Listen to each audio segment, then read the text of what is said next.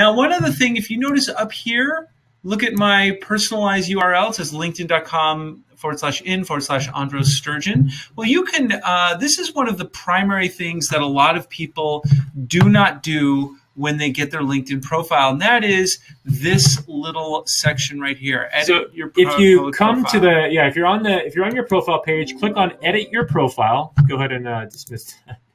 Go click on Edit Your Profile, and then you would just see this little section here. It says Edit Public Profile. You click the pencil icon there, and now you can just put in whatever your custom profile that you want here.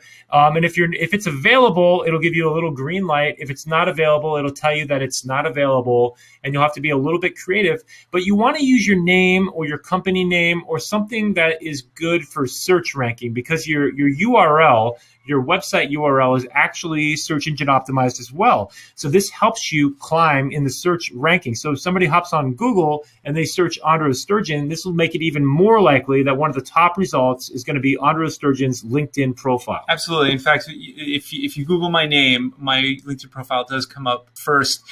By default, LinkedIn will give you your name with a bunch of random characters after it. So that's one way to tell. I know like people haven't done their LinkedIn profile very well if they don't do a custom URL. Now, just on the off chance that someone has your name, like they do mine, actually. Yeah, there could be only one.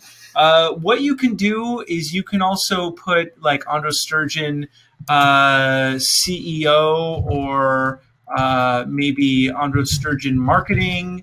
See that? And then what he's doing right there is all those words will then go into my search engine optimization, and my URL will change. So, that's one strategy. If somebody already has your name, put even your location, because it's all, part of this whole methodology is location based. We like to keep it a little bit simple though, because this is something you're sharing with people. So if they aren't copying and pasting it, the simpler the better, so that somebody can find your LinkedIn profile by just typing in the URL and coming to the page too.